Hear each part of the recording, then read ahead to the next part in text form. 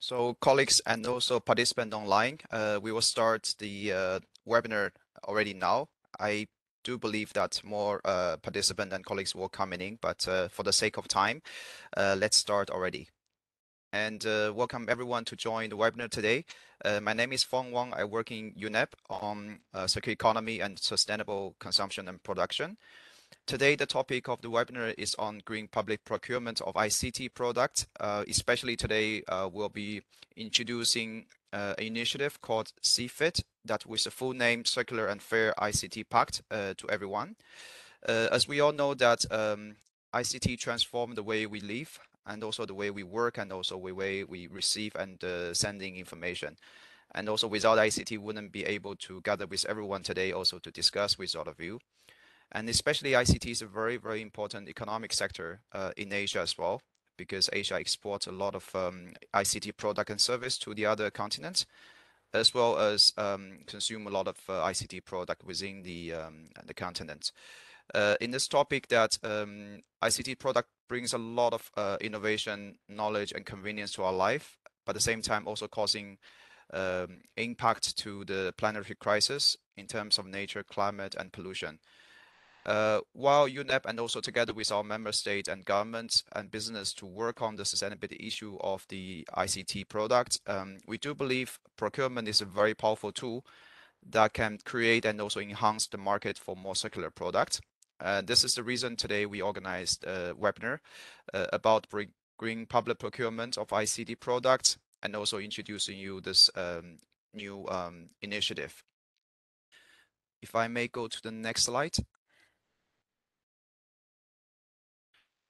I will give you a very brief walkthrough of the webinar today. Today we'll have a first opening remark, and then we'll talk about the ICT overall as a sector, the sustainability and also potential of public procurement to contribute to the ICT sector. Then we'll introduce the work briefly on green public procurement in UNEP and why do we work with CFIT on this topic. And then there will be an introduction on the Circular and Fair ICT Pact. After that, we'll have a session for discussion and also question and answer. Then we aim to close the webinar after around 1 hour and 15 minutes. And before we start, there are some simple and very easy house rules. First of all, the session has already been recorded, and after the webinar, we'll be sending you the recording plus the slide we are using for everyone for your reference. In the meantime, for the sake of interaction and also exchange and the question and answers, we really encourage everyone to use the chat box as much as you can. It's at the bottom right of your screen. If you click the button chat, you should be able to input your messages and questions. If you want to share any information, links, documents, or questions, please do put in the chat. In the question and answer session, we expect you to already pre-type your questions in the chat box so that we can decide who can have the floor to raise the question and also discuss. So please do use the chat box as much as you can. And then finally, that today we plan for 1 hour 15 minutes, but we might go a little bit over time if we need the time for more lively discussion. And we promise we'll not go more than 1 hour and half an hour after that. So this is a very simple flow of the schedule for today. Without further delay, I would like to hand over the floor to Ms. Yumi Chang, who is a research specialist in the Korean Environment Industry Technology Institute and also has a very good knowledge on procurement. And Yumi, the floor is yours for give us an opening remark. Thank you.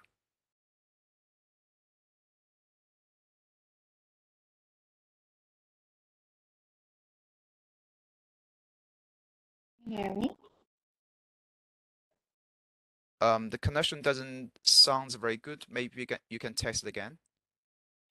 Can you hear me now? It sounds better. Yeah, please go ahead. Thank you.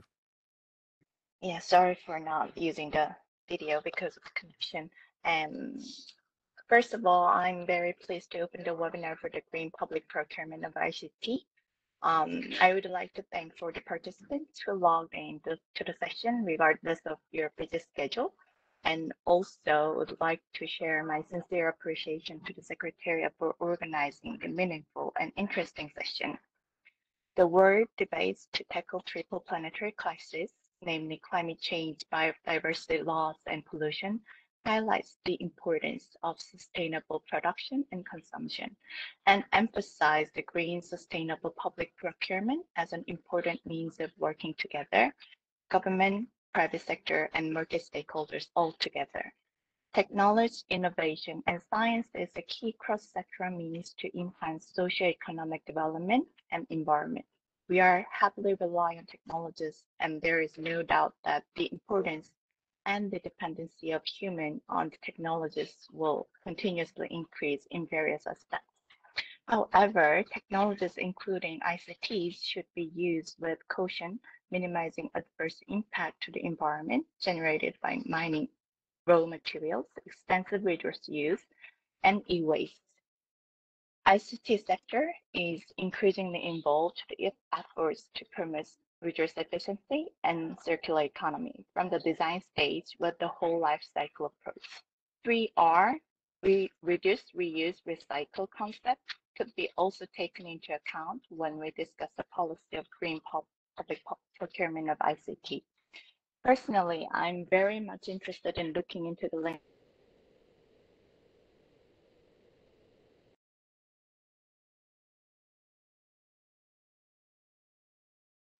Apologies, Yumi. I think we lost you just a bit. Um,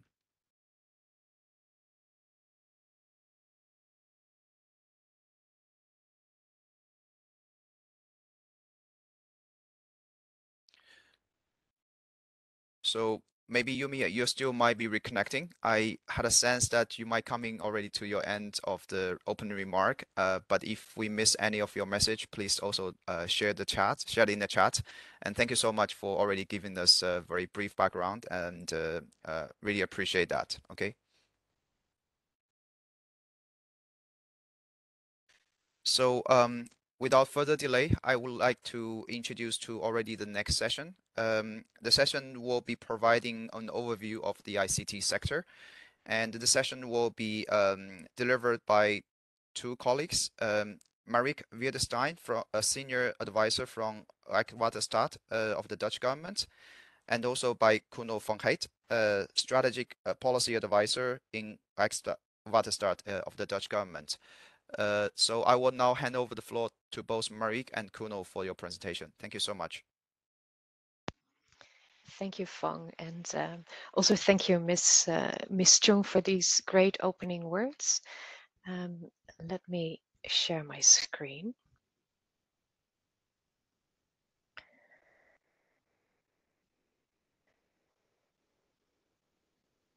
Can you confirm that the screen is visible for everyone?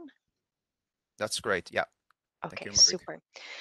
All right, so before we go into the Circular and Fair ICT Pact, we wanted to like Fong explained, give a bit of background on the challenges in the ICT sector, and also how sustainable public procurement could be a means to address those issues. Now my screen is freezing. There we go. So as was mentioned also in the introductory words, our world is really built on ICT. In the last decades, we've seen a tremendous growth of the ICT sector. And it's given us lots of opportunities, for instance, for meetings such as these with representatives from many countries around the world. Without ICT, this wouldn't have been feasible. At the same time, we also see that the ICT sector and this rapid growth has a flip side. For instance, if we look at the CO2 emissions associated with ICT, it is sometimes said that it even already surpasses those of aviation. So when we look at the entire life cycle of ICT, which is a long cycle with many steps, and each of these steps can be potentially confronted with social and environmental challenges. In the mining stage, like Ms. Chung also identified, issues like biodiversity loss, human rights violations can occur, but also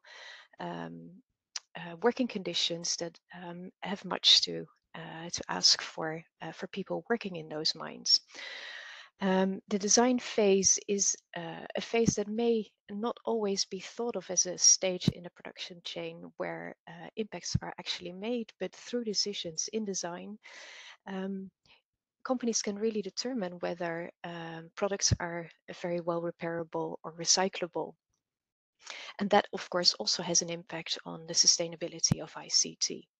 In the production phase, we are all aware of challenges that may occur, including working conditions that could be improved relating to low wages, long working hours, but also occupational health and safety risks, as well as an impact on climate and environment.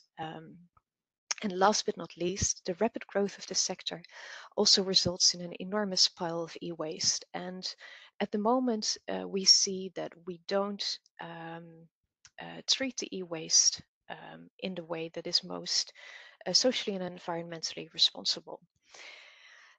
So while we know that the ICT sector is also working on all of these topics and awareness across the supply chain on improvements is really evolving as well, thankfully, we realize that as consumers of ICT, whether we're corporate consumers or private consumers, we share a responsibility to contribute um, to the sustainability of the sector as well. So what does that look like and what can we contribute to a sustainable ICT sector? Well, in order to determine that, it's really important to think about the life cycle of ICT products. So where you can make the biggest impact will differ a little bit between the different types of ICT products as well. So if you look at the graph here on the slide, which is the CO2, the carbon emissions of the iPhone 12. This is an assessment done by Apple itself. You see that actually the biggest carbon emissions occur in the production stage of the iPhone. So that means that we really need to think about how we can, as procurers, influence the impact of that particular stage. Elements that we can think about to do so is to buy less products and to use the products as long as we can, but also to engage in dialogue and by setting criteria, green public procurement criteria, to ensure that production of products becomes more sustainable. But also in the use phase and the end of life phase, we have opportunities to make an impact. And this is also the way that within the Circular and Fair ICT Pact, we look at procurement. So we're trying to take a next step and to look at procurement in a more strategic way. So really looking beyond the tender alone, which is the traditional approach of green public procurement, the focus on the tender stage, but also to look more strategically at the pre-tender and the post-tender phases, thinking about the ambitions and the strategy that we're taking, and really identify the need for ICT products prior to the tender, and look at how we can use products better in the use phase, but also think about what we do with our products at the end of life.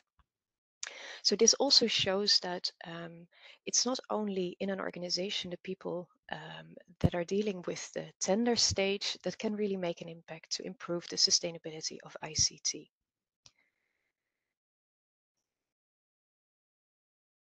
So we wanted to go through very briefly some examples that show how the impact can be improved in each procuring organization.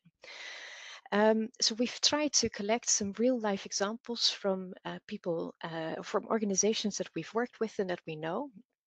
And well, this one is an example for the pre-tender phase and belongs with what we look at as trying to buy less and buy better.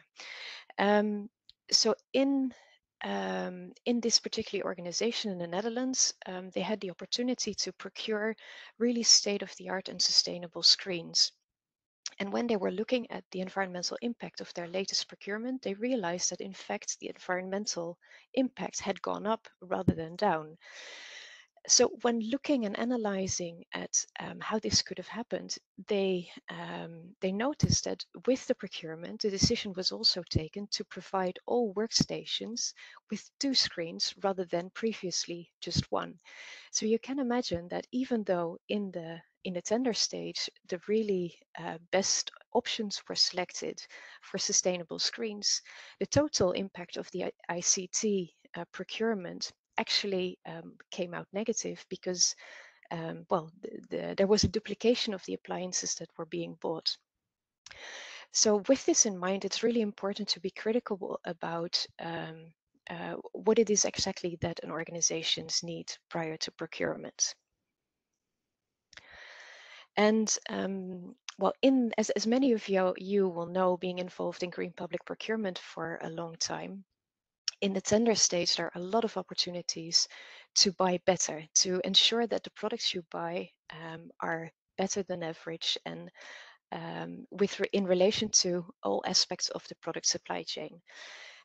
Some really so examples of criteria you can include in a tender is buying refurbished or remanufactured products, so products being given a second life, which in fact we don't see happening a lot in our network at the moment yet. It's something that we believe are still opportunities, a lot of opportunities to work with that, but also looking at opportunities for lifetime extension, setting criteria on warranty, repairability, upgradability, etc., hazardous chemicals, and also going beyond the topic of green public procurement, also identifying how social aspects in the entire value chain can be improved by asking for human rights due diligence processes.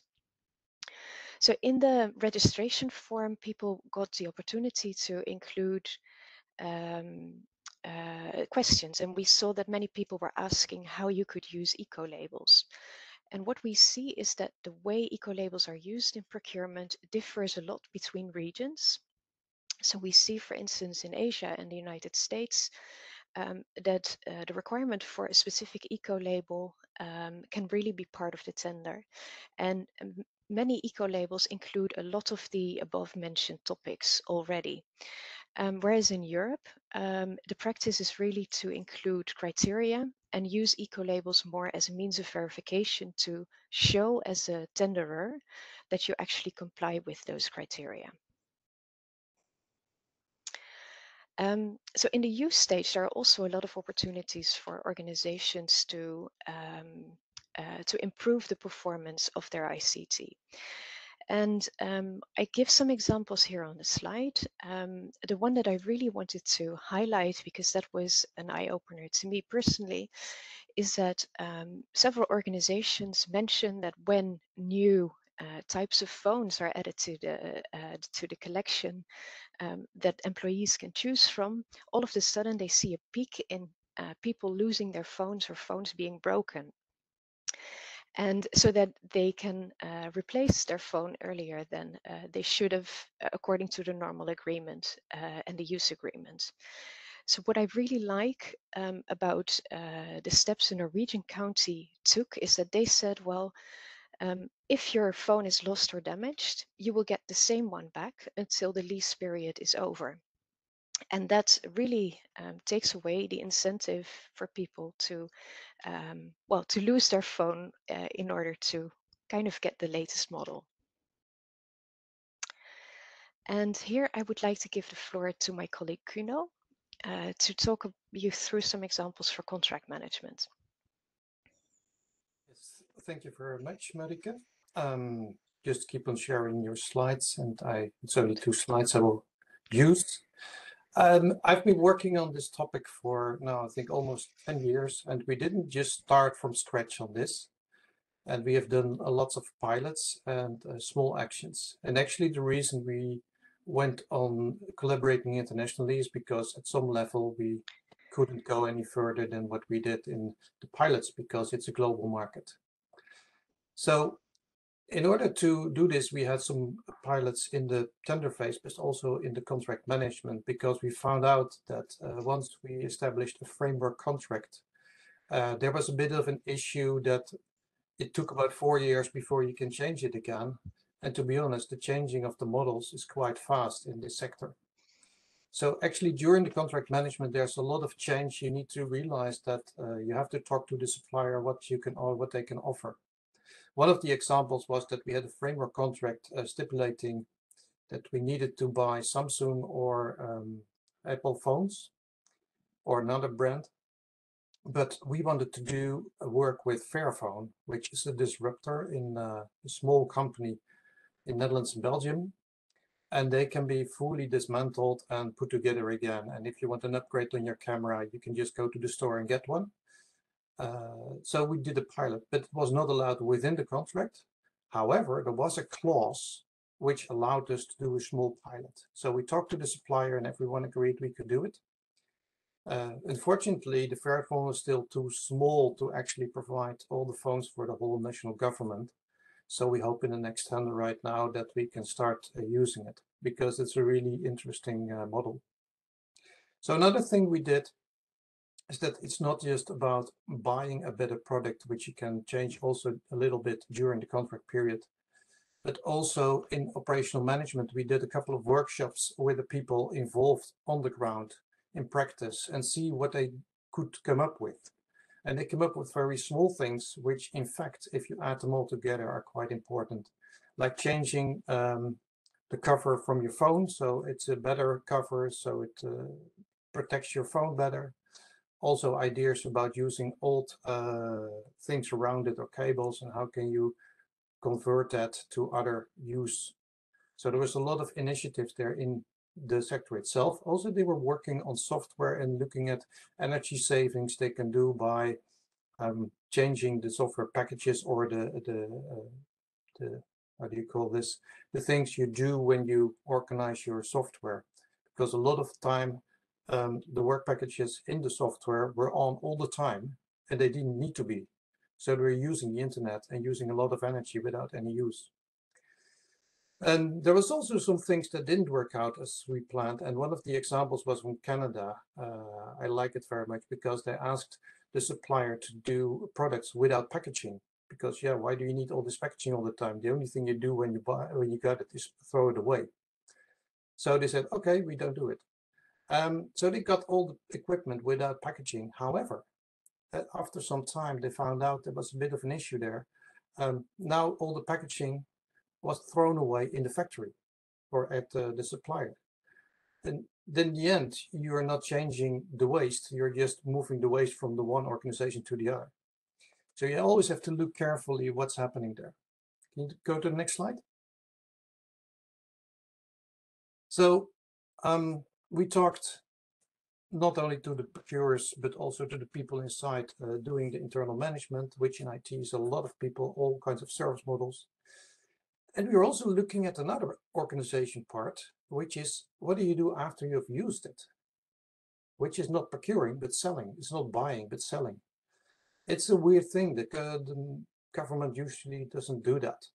They're used to buy products, use them and throw them away. What if you have refurbished it or what you can do can be given another life, then you can actually sell it. We did find the organization doing that. And we had a lot of discussion, okay, what's the next step? So we looked at sustainability and actually you can sell a laptop for a second life and they can use it for another 2 or 3 years after some upgrades. And we also found companies in the Netherlands. So there were kind of 7, 8 pretty good companies going to do that. So it's a local market. However, solving this issue and how to do it, it took us about 3 or 4 months. But then we had another issue. It took us about 1.5 to 2 years to discuss how to wipe the data. And the data was a bit of an issue because we have all kinds of security levels within the government, 1 to 5. And everyone said, yeah, but if there's just a very small risk, we cannot do anything, you know. And we found out that we're only talking about very high risk security issue, which is about 5% of all the laptops, like from the prime minister, but even from the king or the queen. So we said, okay, we don't discuss about that anymore. These will be destroyed anyway. So we solved that issue, but that took about 2 years in comparison to the sustainable issues. And that's a very interesting story here. Once you go down this rabbit hole of the very big changes, you'll find your issues which you take a little bit more time to solve. But once you've solved it, it actually counts. And so we finally solved that problem. And there was another issue there, and that's the logistics. So the discussion was, okay, where do I wipe the data? Do I wipe the data on the floor in situ? Or do I wipe them at the organization who's wiping the data? Finally, we ended up doing the data wiping twice. For whatever reason, it now seems to be the best solution. So we do it internally, and then the organization that will get the laptops to change it will wipe them again. It's a bit of an overkill, but at least it's being reused again for a part. And also there's a bit of an issue there that people forgot internally. When you throw it away, you're not used to include all the cables and things around it, because usually you throw it away, who cares? But once you want to reuse them, you need all these accessoires. So that's one of the other lessons we learned. This is a very good opportunity to extend the lifetime with almost 2, sometimes 3 or even 4 or 5 years, if you do it properly. And then you can, however, you can include all the other aspects of logistics and telling people what to do. And that organizational aspects takes a lot of time. But once you have organized it and reorganized it, it will stay there for a long time. So that's the good part of it. And one final anecdote about it. Once they started reusing screens, they forgot to inform the movers that actually these were for reuse. So they put them all together like they always do. So they thought they had informed everyone except and they throw them all on top of each other, which meant that 30% was broken on the bottom. So details important. So the procurement here is what we can say, all these little things together. And that's why you see this picture. It's like we are just starting a bigger chain, and you have to dig in the details and pursue and be persistent and persevere before you actually can change the whole model. And that's what we try to do, and everyone has to do their own bit to make it work. Thank you. Over to the next one.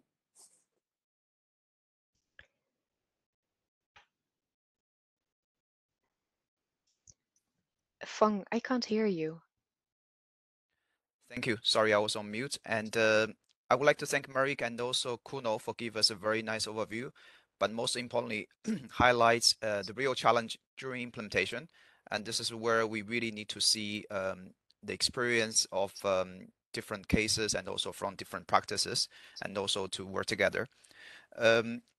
The next session, I would like to hand over to my colleague Farid Yaker, who is a program officer in UNEP working on sustainable procurement. Farid, I hand over the floor to you. You may want to share your screen, and you have 5 minutes.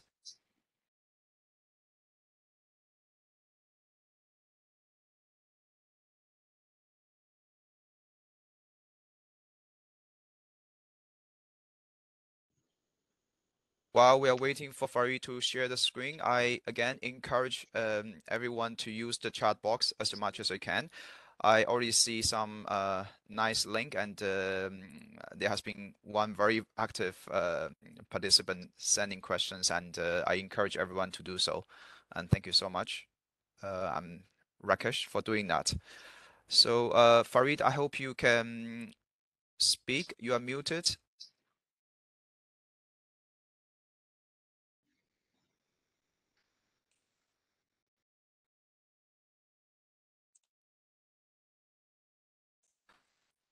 Farid, would you confirm that you can hear us? Okay, it seems there is some connection issue. So in order to not to delay the process, let me have a proposal that I would like to hand over now to Rainier, who will follow up the presentation of Marik and also Kuno to give us on the introduction to the Circular and Fair ICT Pact. because Farid will be also moderating the question and answer session, so that he can come in later anyway to give us a brief introduction. Renier, thanks a lot for coming in earlier. And Renier Heit is a senior policy maker in the Dutch Ministry of Infrastructure and Water Management. Together with Marieke, both of them will give us now an introduction of the CFIT initiative, which you will be very curious to hear. So the floor are yours, Renier and Marieke. Thank you. Thank you very much, Fang. And I see that Marieke is starting to share our screen. Yes, I'm really very pleased to be able to speak today on an initiative that we have started together with a number of other countries, which is called the Circular and Fair ICT Pact. And we've already heard some very good examples of why it is important to work on ICT through procurement and what procurement can really do to make ICT more circular, more fair, more sustainable.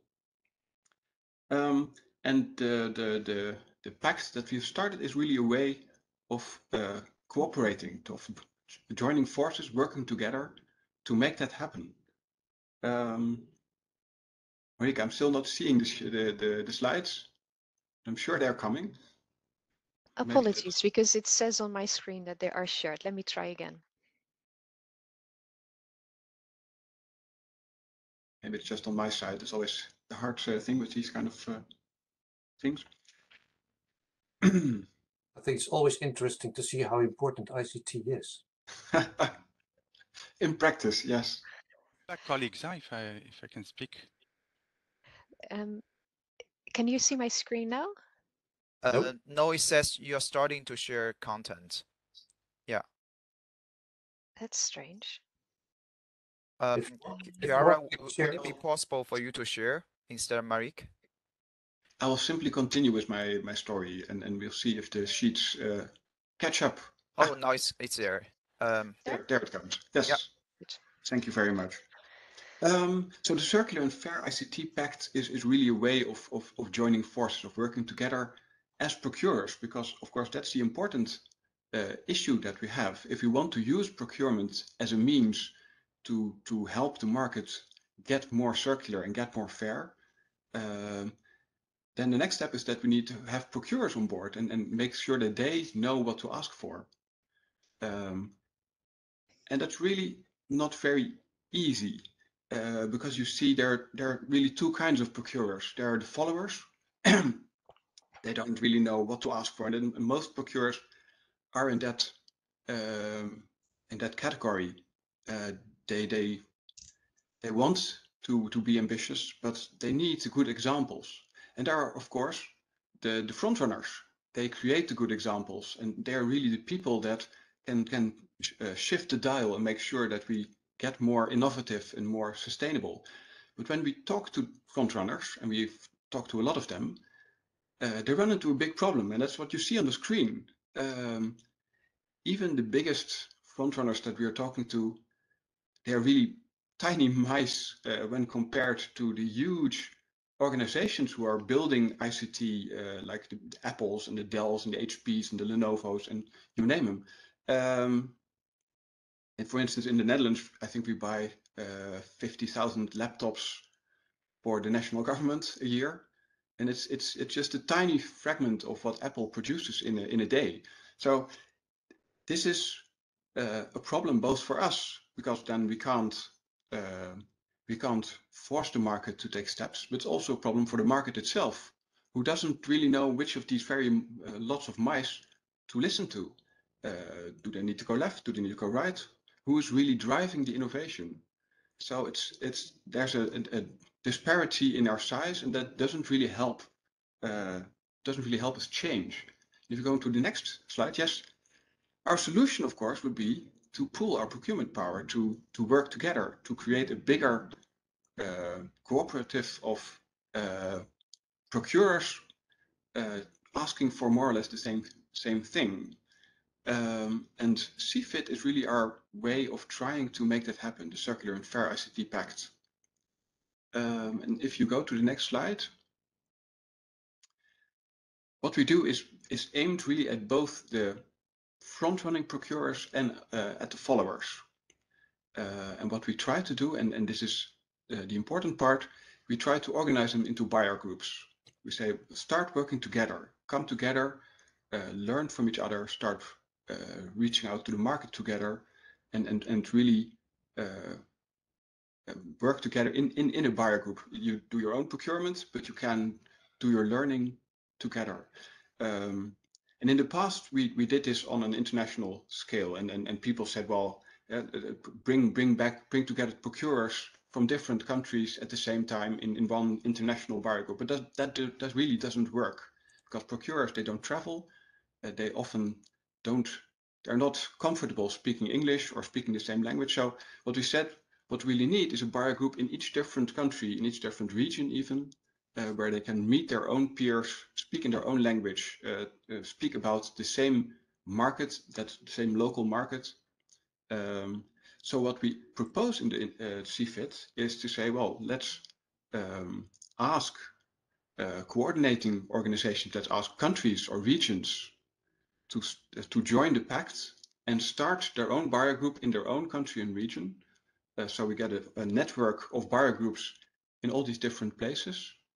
And then from that point, we join them together. So on an international scale, we make sure that the things that people are learning in Norway, for instance, are also find their way to Korea or vice versa.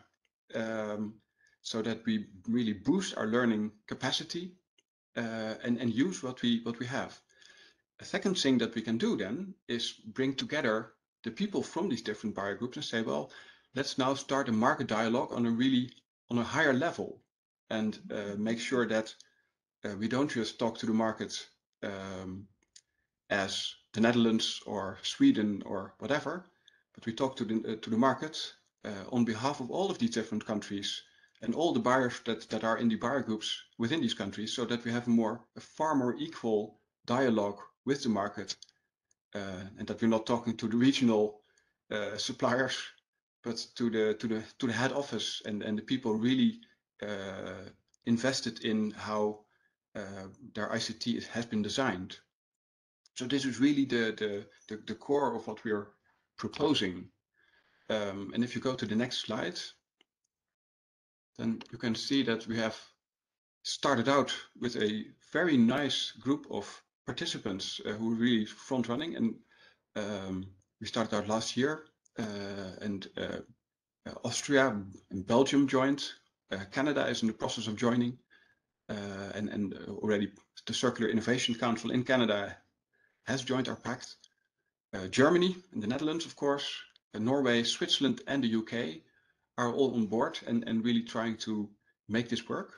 So we're building this up now, and we're now in the next step, making it bigger and reaching out to more countries. And we hope today can be a starting point in reaching out to you. And if you're interested, you can say, well, let's have a further discussion and see if we can somehow cooperate within this pact.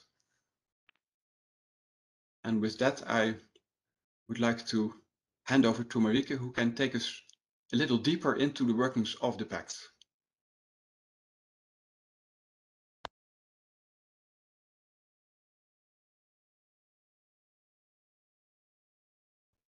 And I think you're still muted, Marieke. Thank you. Classic mistake. So building on what Reinier was sharing, the Circular and Fair ICT Pact has two main categories of participants who sign the pact and who actively participate within the partnership: coordinating organizations and procuring organizations. Coordinating organizations are governmental organizations that are focusing on promoting SPP in their country or in their region. And so what will you get out of participating in the pact? Besides joining a network of like-minded organizations, what we see is that it's really an easy network to exchange a lot of knowledge, approaches, and ideas, which really help avoiding to duplicate efforts and trying to avoid to reinvent the wheel. we're developing tools and guidance really based on the needs of all of our participants. So if participants indicate that there are certain needs, then this is simply something that could be initiated by each and every participant within the pact. Procuring organizations can be public organizations with an ambition to procure circular and fair ICT.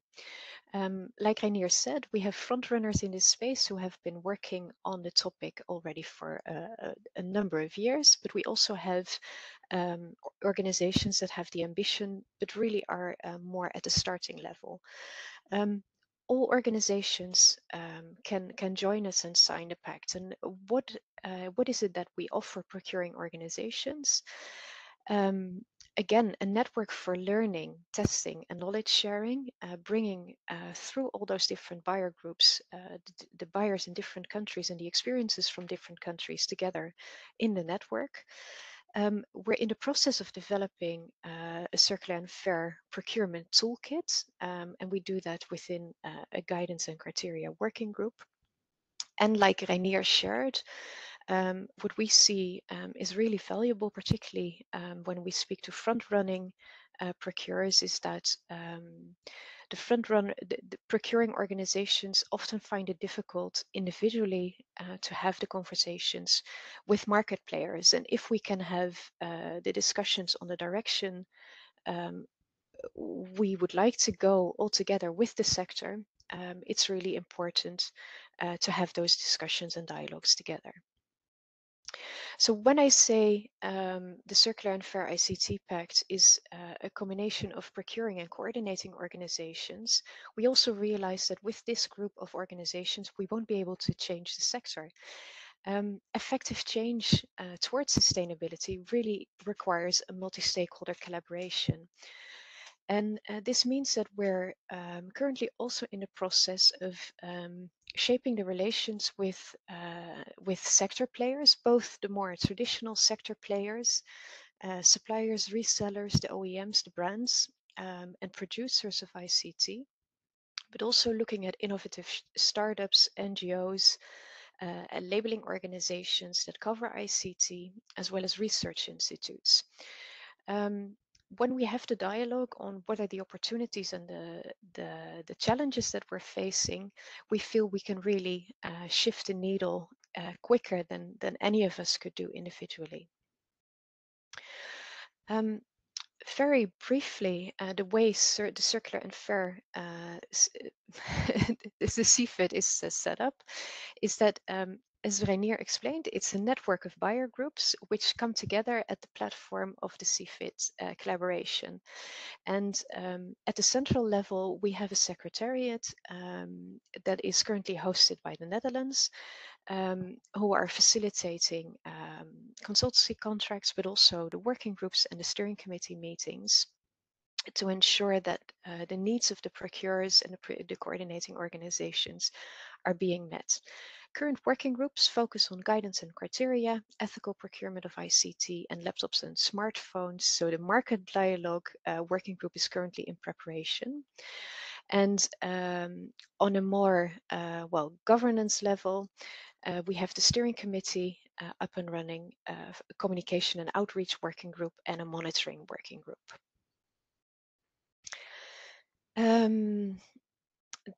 The buyer groups at the national level are really about the national and regional network of procuring organizations. And while it feels like a buyer group is all about learning and sharing, what we really aim for is implementation and action. So based on actual pilots, on actual more sustainable procurement steps, in the pre-tender phase, the tender phase, but also in the post-tender phase, we want to really create change and start procuring better, learn from each other, share the knowledge, and work towards a joint market strategy. The working group on guidance and criteria is currently working on putting our framework towards circular and fair procurement of ICT into practice. And so in CFIT, we say the core strategies to make an impact on the key themes that we see in the ICT sector are buying less, buying better, using better, and using longer. So what does that mean in practice? That is something that we're currently with the working group working out and developing examples and recommendations on what procuring organizations can do to take steps in all of these strategies. We also have a working group on ethical procurement of ICT. I guess you could say that in the sustainable public procurement space, ethical procurement is something that we currently have less experience on and is also experienced as something that is more complicated to integrate in procurement. It's all about how to ensure that the process of due diligence, risk-based due diligence, is something that is really incorporated in the supply chains of the products that we procure. And the working group on ethical procurement is currently really looking into what are ways to effectively do this, and exchanging experiences and approaches, and this will no doubt feed into recommendations for the guidance and criteria working group to again bring to the forefront on how to do circular and fair procurement of ICT. And in view of time, I think we've addressed this bit of market dialogue already quite a bit. So we really believe that this is something that is essential. We cannot sit in our ivory towers, as we would say in Dutch, to think about how we can promote sustainable ICT from the procurement side. We really need to do this in collaboration and in dialogue with the sector and other experts like people in labeling organizations, NGOs, and network organizations. So currently, as you saw on the slide that Reinier presented, we have a group of mainly European countries involved, as well as Canada. And we have the ambition to really bring together an international collaboration. And when organizations, procuring or coordinating organizations join, each organization can indicate itself what working groups you would like to participate in. Also, it's possible to initiate new topics for working groups to the steering committee. Well, if you identify specific needs for your country or your region, that should be addressed. It's also important to note that we said, well, since we are a growing organization or a growing collaboration, the steering committee has open seats for new members. So if members have the time to also be involved on a more strategic level, it's still possible also to put yourself forward for being elected in the steering committee, because we also want to have the opportunity that if, for instance, Asian organizations are joining or Latin American organizations are joining, that they can also have a seat at the table to ensure that the membership is really represented. And if there is an interest, we are also talking about the possibility to set up regional working groups, because we feel that that could be really helpful, not only from a time zone perspective, sometimes also from a language perspective and a regional practice perspective, to ensure that beyond one country, within CFIT, we facilitate also regional collaboration. So that was in a nutshell how we work within the Circular and Fair ICT Pact. And with this approach, we really aim to implement a procurement strategy that accelerates the market for circular and fair ICT.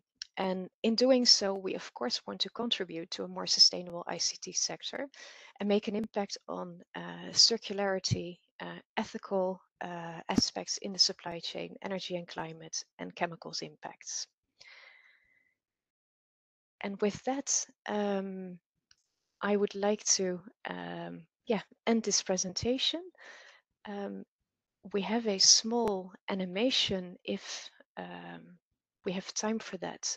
Fong, I'm not sure what would be appropriate.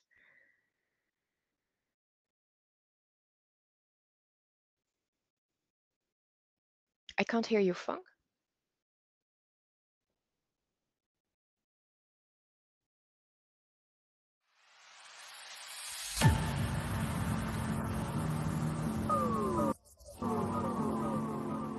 Our modern world is built on ICT. Our computers and smartphones connect us, support us, and provide us with countless opportunities for participation and business. There are over 4 billion smartphones in circulation today, and that number is still growing. But the huge success of ICT is not without costs. The devices we use are short-lived and easily discarded. To satisfy our hunger for the latest model, we mine and build and discard with great impact on our environment and on human rights. Exploitation and child labor still happen. Carbon emissions from ICT already surpass those of aviation and are still growing. Our pile of e-waste grows by 50 million tons per year, 80% of which is not recycled. Now imagine we can change that. As procurers of ICT, we share the responsibility for its negative effects. But we also hold the key to help create a sustainable ICT industry. Individually, we're too small to make a difference.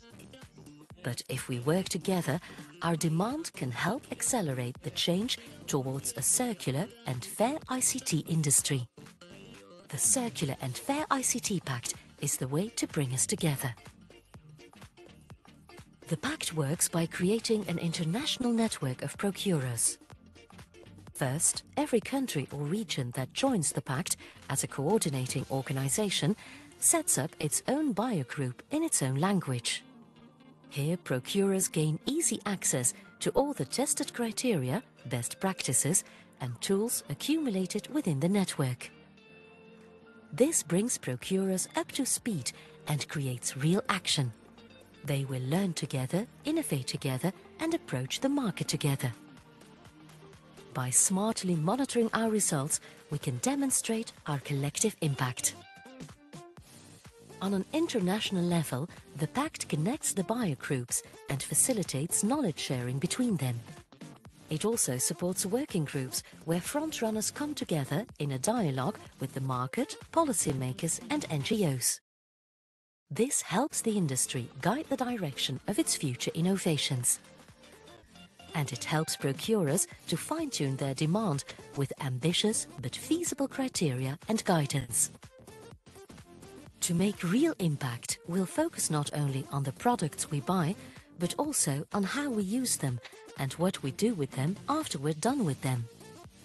For example, by simply extending the lifetime of our laptops and smartphones from 4 to 6 years, we can save almost 30% of carbon emissions.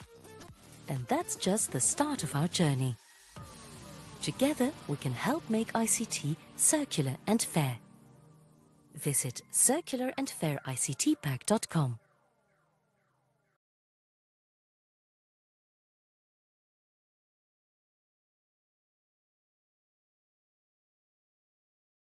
Fang, you're unmuted. You're muted, sorry. Thanks everyone for spending the time of your 3 minutes on this video, and we'll be posting the link in the video so that you can also rewatch again. And I would like now to give the floor to my colleague Farid Yaker, who is Program Officer on Sustainable Procurement in UNEP. Farid, the floor is yours. You have 5 minutes. Thank you. Thank you, Fang. Do you see my presentation? Yes, go ahead. Excellent.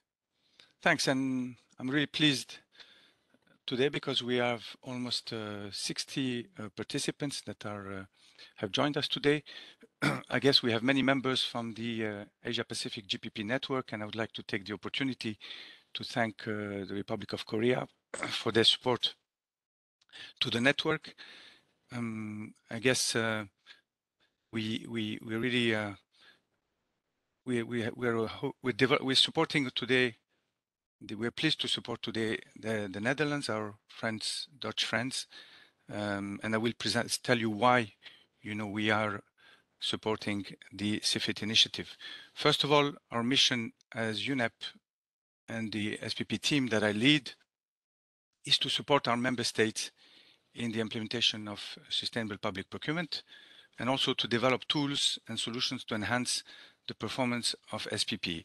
We have our action is integrated in the framework of Goal 12 of the SDGs, and we are in particular in charge of monitoring the progress of target 12.7, and we measure the indicator 1271 on a regular basis. Our vision is that sustainable procurement is a good procurement, and we work with government, public authorities, consultants, experts, academic institutions, and the private sector. Why do we support the CFIT Pact? First of all, I told you that we have the mandate to support our member states on SPP implementation and also to accelerate the shift to SPP at global level. And as you saw from the presentation, CFIT fits perfectly with these two objectives. We're also co-lead of the One Planet Network. The CFIT Pact is under the One Planet Network SPP program work plan. And very importantly, we appreciate the approach of CFIT, which was presented. It is a multi-stakeholder initiative. It includes public buyers, but also other stakeholders. It is about scaling up the demand for greener options, but also harmonizing this demand through shared knowledge, by the common joint engagement with the market.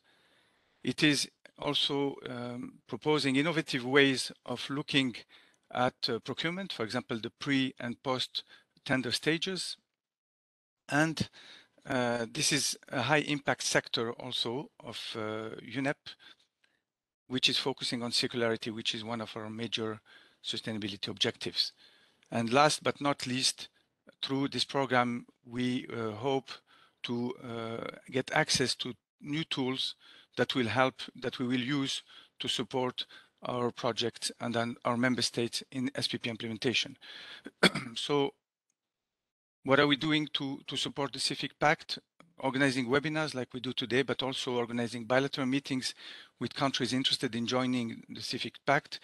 And I hope that today some new countries will emerge, and please express your interest if you would like to join as a country. So I think we're ready to move into the Q&A session. I saw that there is already some questions, and our Dutch colleagues have responded in the chat to the questions. I will stop sharing. And I guess we're ready to take some questions from the audience. So please take the floor, or just send your question in the chat. I'm happy to... Yeah, sorry. We are also preparing a poll, but before we start, I think we can start answering some of the question. Colleagues, just a technical reminder, if you want to take the floor, please raise your hand, so we will assign the floor to you. Otherwise, we will not be able to give you the floor, okay? And okay, I see a hand that's working, so please do so accordingly as Marika has been doing.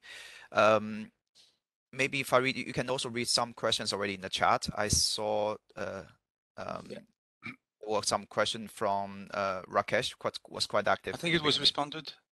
Yeah. Kuno responded. Then Kathleen also. I guess there's Robin. Kuno responded to Robin, so I think we're fine.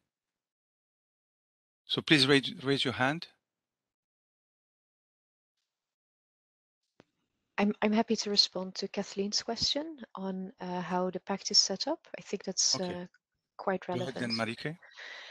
So Kathleen was asking, in many of the initiatives between different countries on sustainable procurement, for instance, the Make ICT Fair and Procure Plus are funded through subsidies and therefore have a beginning and an end. And after the program, it's really difficult to remain active with the same group of organizations.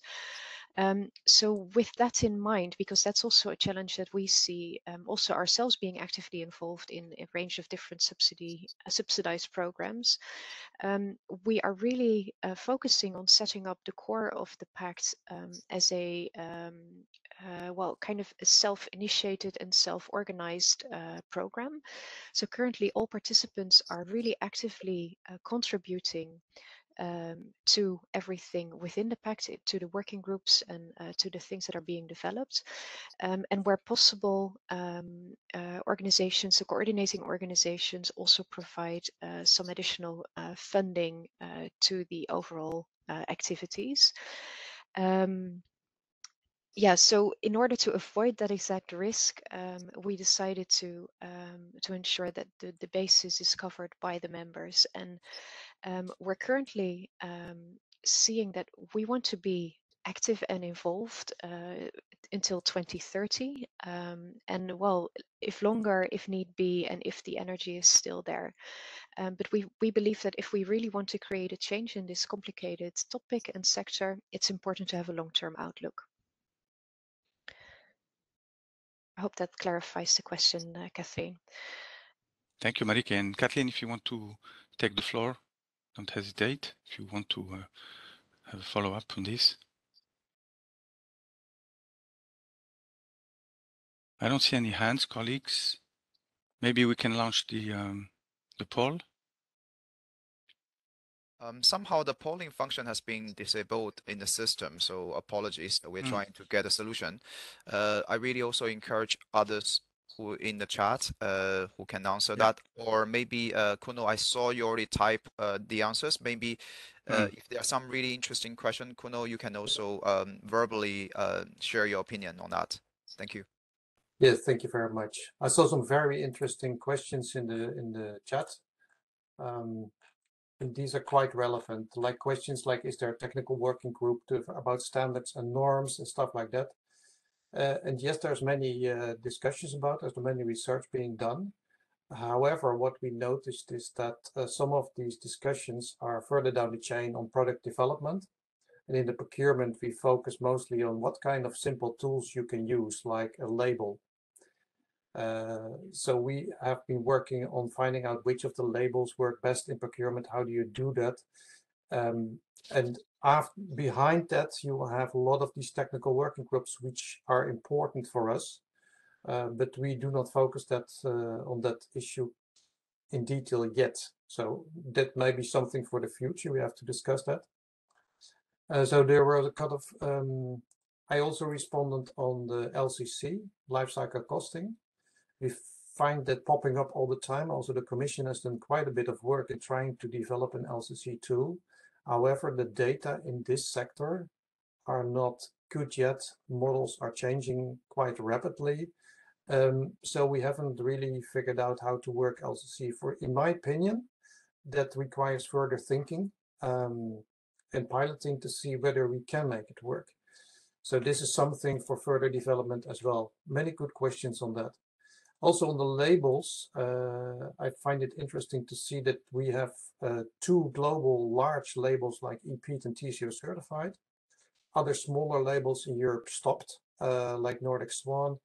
Blue Angel still has some of them, which is also a good thing because we don't want to have too many labels. However, we don't have good insight in the labels that are in Asia. So, for example, EPEAT has a specific regional focus on some issues, and TCO certified is worldwide. So that may be up to a discussion for Asia, which are the most dominant labels for you to use. And those were most of the questions I saw right now. Kuno, maybe the question from Rakesh is interesting. The latest EU CAP package. Yes, the circular economy package in the EU is quite interesting for us because there's a lot of plans. Also, there's another electronics. There's quite a strategy evolving.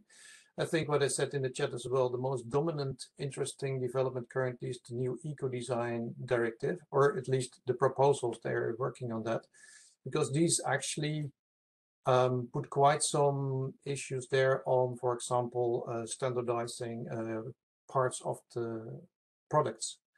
And also taking into account, I think, the materials, what's in there, the chemicals and things that shouldn't be in there. So the eco-design directive is the most important for us for the product development. So yeah, you can find it on the website of the EU. It's still under construction, so it will take some years. And I think that helps. However, yeah, we need to work on the details and find what's the most important in the chain.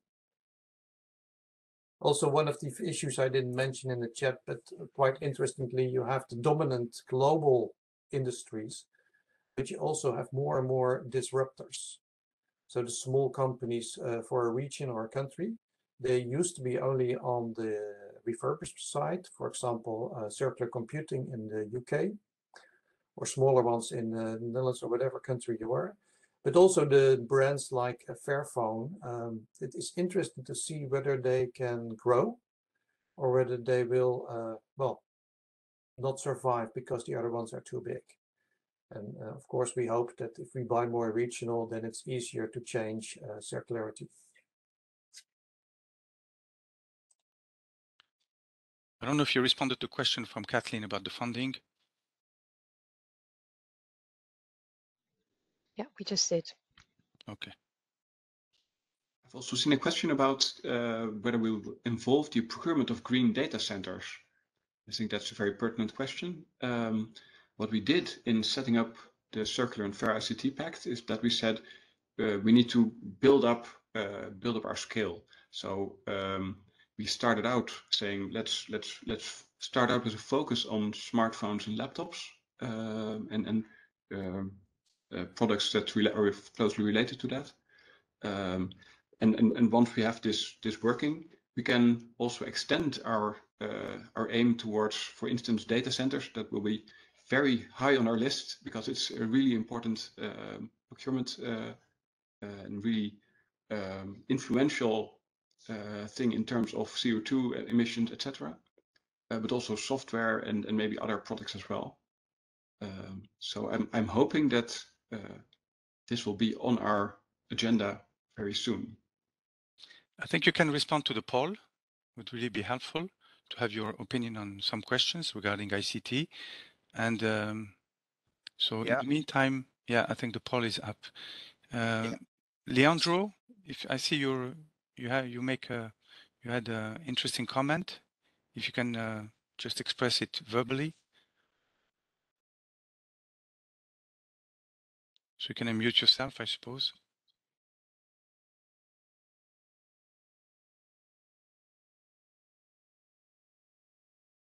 So we have time limit for the poll.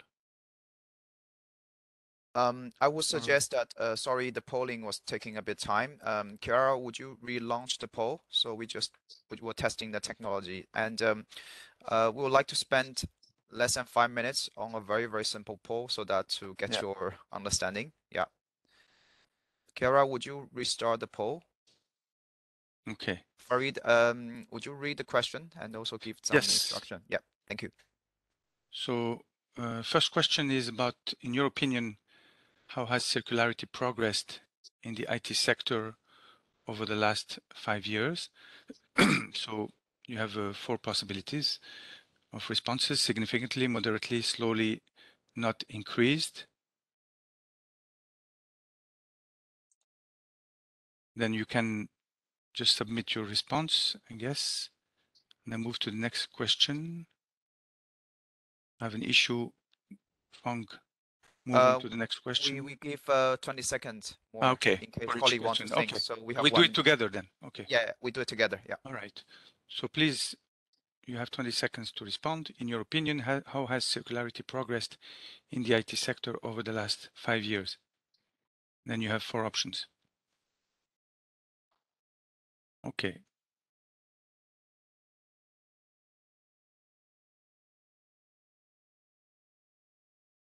Yeah, we are moving to the next question.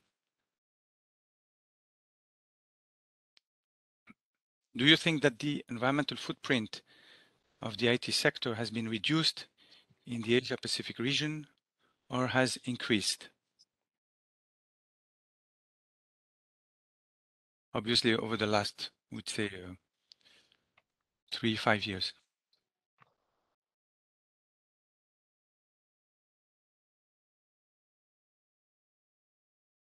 So we have another 20 seconds to respond. Yeah, I'm sorry, Fong, but I don't see the options. It's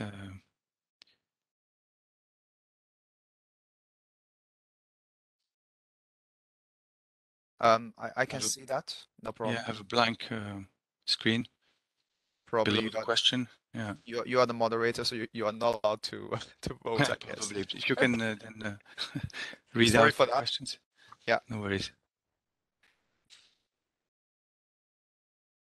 Oops.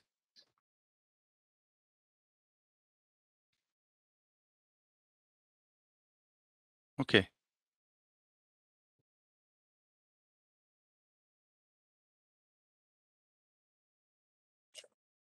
Farid, can you see the question now? Yeah, now I see another question, but I still can't. It's blinking, and I have a blank box below the question. It says, in your opinion, which of the following issues is the easiest to address in the purchase? But then I don't have the options. Can you read out? Yes. Okay, go ahead. So the question is, in your opinion, which are the following issues is the easiest to address in the purchase of ICT products? A, chemicals, B, e-waste, C, energy consumption, D, labor rights, E, social equality, and equity, sorry, F, others. Please specify in your chat. If you select others, you can type something there. Yeah.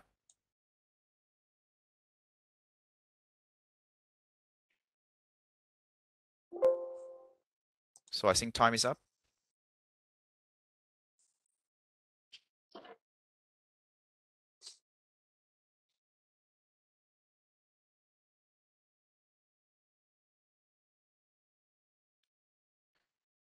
Farid, Farid, can you sorry, can you see that? No, I can't. Please Okay. keep reading. So the next question is, in your opinion, which of the following are the main sustainability issues that should be addressed by procurers in the purchase of ICT products? Actually, the options are the same as the last round. And this are the ones that should be addressed, in your opinion, including chemicals, e-waste, energy consumption, labor rights, social equity, and other issues.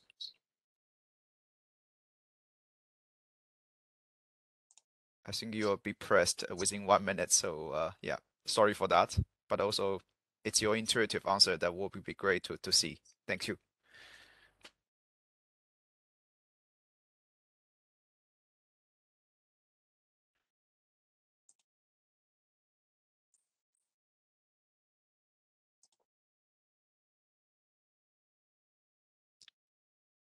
Okay, the poll is almost over. We have one final question.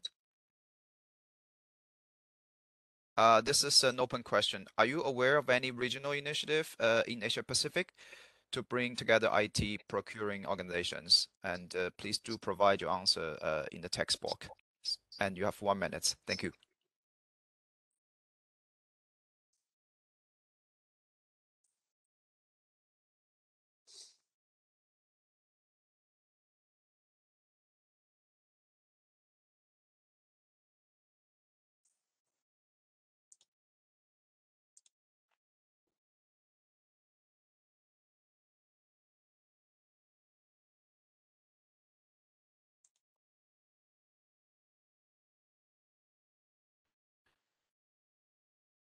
So Farid, we'll need 2 minutes to compile the results.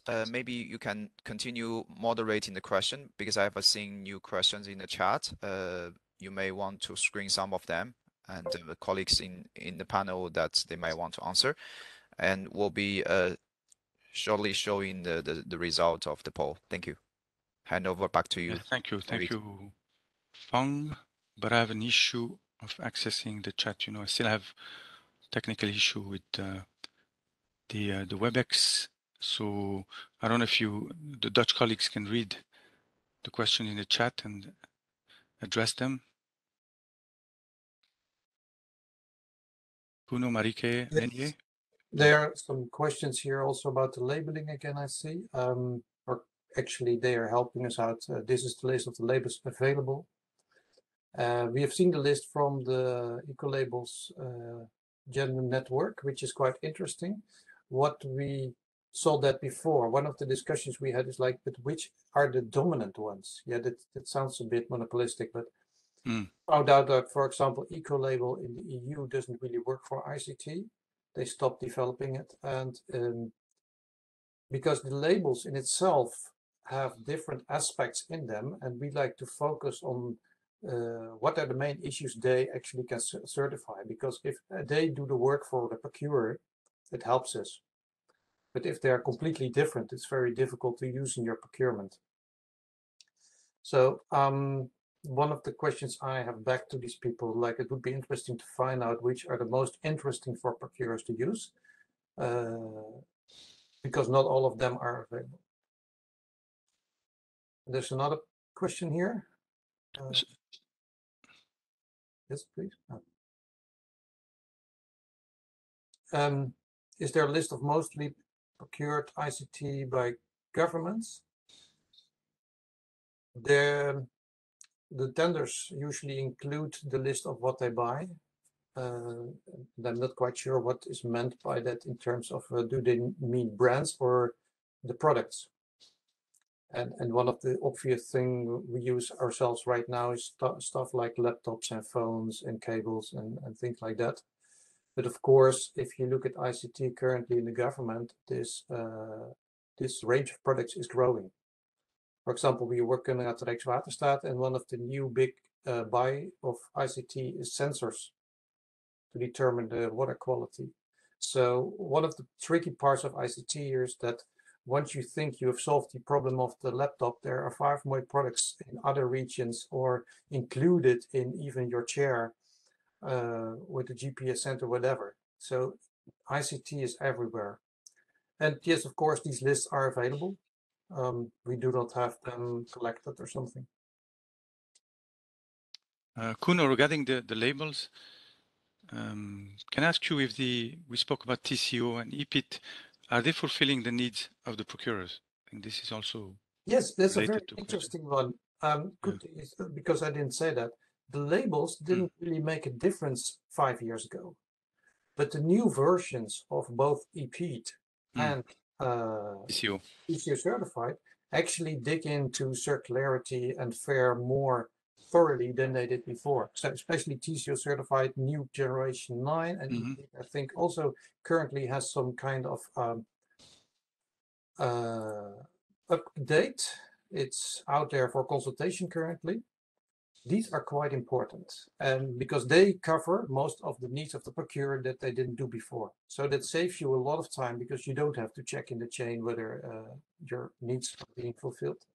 And do you know how do they compare with the Asian national eco labels, like in Korea, in China, in Japan, maybe in Thailand?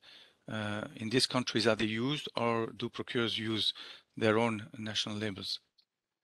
To be honest, we do have experts on this, but I never looked at that. So that would be an interesting one for discussion. Yes, maybe with the Asia Pacific Network, or if someone can reply from the participants, because we have attendees representing those countries. Yeah, sorry, we have been mostly focusing on our region, of course, and North America, because, well, we had the opportunity to do that.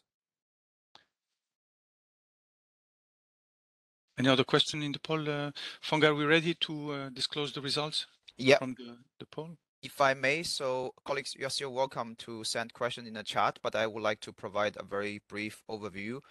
I think greatly we hit almost 50 participants today, so hopefully the result can be representative. Actually, in the first question about whether the circularity of the sector has progressed in the last 5 years, the answer is quite distributed, but the majority didn't answer the question either because the time limits or other reasons. So I don't know whether we can draw some conclusive answer, but in any way, it's your impression. So I would say that's probably the first question is quite interesting to see the result on this, and you can also see the percentage. Next one, please. So the second question is that whether the environmental footprint of the IT sector has been reduced in the region. From the answer, I think a majority, around 40%, is saying that it's increased, or either increased or no change. Still, we have half of the people not answer, but in general, the percentage of answers saying it's reduced is minor. And the third question.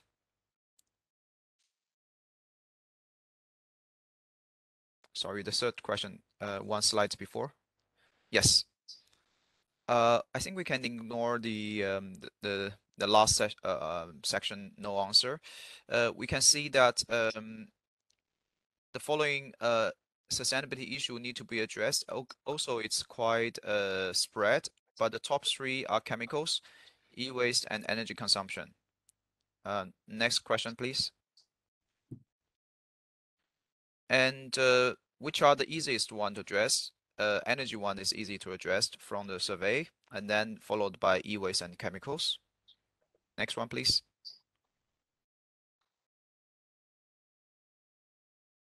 So the final question was whether there was any or is any information on regional network. Nobody answered. It's just because we didn't receive any name of network. So this means that there might be a market for or potential for us to work together. So I think I take this as a very positive answer. And that's it for the poll. And thank you, Fong. Any reaction, Dutch colleagues, on the responses? Are they in line with your expectations, your thoughts? Well, I find it interesting that everyone always thinks that energy is the most simple thing to do. Correct. They always forget one thing: use less ICT. So that's the example of why do you need two screens where we always use only one? And why do you have a laptop and a phone and a screen all together turned on currently?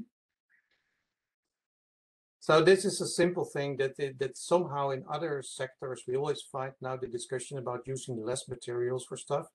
But somehow in ICT this is not on the agenda yet. It seems to be only doing more and more. So like also phone with dual SIM, you only need one phone for business and work. Simple issues, stuff like that. Thank you, Kuno. Yeah, we forget that the first rule in sustainable procurement is not to buy. You know, this will really solve the most of the problems if we can, of course. Marieke and Renier, any reaction? I think we're close to the end. Well, maybe as a last thought, when I was looking at the different impacts that we should be addressing when looking at the impacts of ICT, for me it was impossible to choose because I think that looking at the impacts of the entire life cycle of ICT, depending on the different steps, there are urgent aspects on both ethical, chemicals, circularity, and climate and energy that all needs our attention. So for me, it was for that reason a really difficult question to answer because I didn't want to choose. And I guess, yeah, that's something that I would like to have everyone keep in mind when you look at ICT. Really think about the whole range of impacts and look at the life cycle impacts of the products you're aiming to procure to see what are the aspects you can really influence from the procurement side. I have one more aspect, maybe what I miss in this discussion. We're also not looking at the value model too much yet.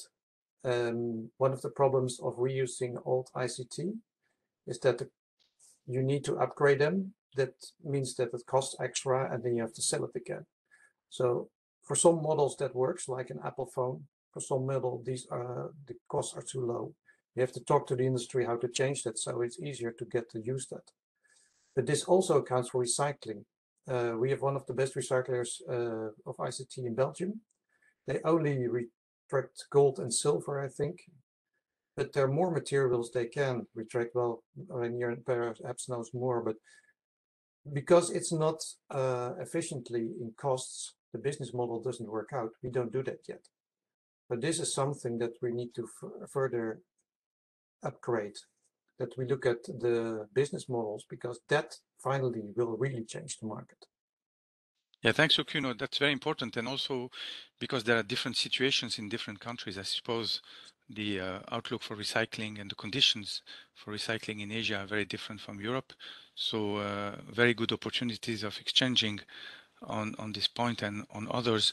And I think that's one good reason really to support the CFIT Pact and all the exchange opportunities it offers in the working groups and in the buyers group. So I hope this session and the webinar was useful to present this amazing initiative. We hope that in UNEP it will offer a blueprint for other sectors, and we look forward to your further questions. You can reach out to us by email, then we will put you in touch with our Dutch colleagues. We have attending our friend Tuni from our regional office in Bangkok. I know that most of you are also in touch with her, so please don't hesitate to reach out to her. And maybe if you want to say a last word, Fang and Dutch colleagues, the floor is open to you before closing the webinar. Thank you, Farid, for the closing. And I would like to propose 2 points to see whether Dutch colleagues Rainier, Marik, or Kuno, you want to say a few words about next step or what's your expectation after webinar. From the logistics side, we'll be sharing all the slides, recording of the session, plus the video and other supporting documents so that you can get a whole package of the information today. Before we close, I would like to hand over the floor to the Dutch colleagues, whether you have any expectations or let's say information to share. Thank you. Well, if I may, what I would really like to express is the hope that if you think this is interesting for you or might be interesting for your country or your region, please don't hesitate to reach out to us for additional comments or discussions or whatever. We are really open to talk about it and see how we can work together to make this initiative grow further and make it really, really powerful in changing the ICT sector for the better. So please don't hesitate to reach out. The email is provided in the chat by Marike, cfit@rws.nl. Please don't hesitate. Thank you. Marike, Kuno, and then Kuno, or the other way. I'd just like to support what Rainier is saying, and I'd like to thank the UNEP team for organizing this session and everyone for participating. And we're happy to take the dialogue further if you're interested to learn more. Thank you. Yeah, thank you. You have the last word. Yeah, well, thank you. We started this initiative a long time ago. It's thinking about ICT because for me, this is an enormous sector where I really think we need to think about what this is doing with our Earth. So for me, it's really important. But the way we need to change it is really scattered all over the Earth. All kinds of small initiatives, buying differently, refurbishing, remanufacturing. And we don't have all the knowledge. Actually, we started this because we don't have that much. We need to collaborate. So I think that's my main issue is everyone has to do their own bit and every step counts. And let's try to combine that and join up somehow to change this. So thank you, Kuno, for this great conclusion. And we see you soon in another webinar from the AP GPP network or UNEP or CFIT. Thank you very much for your participation. And thanks, colleague, for the organization. Thank you. Bye-bye. Bye.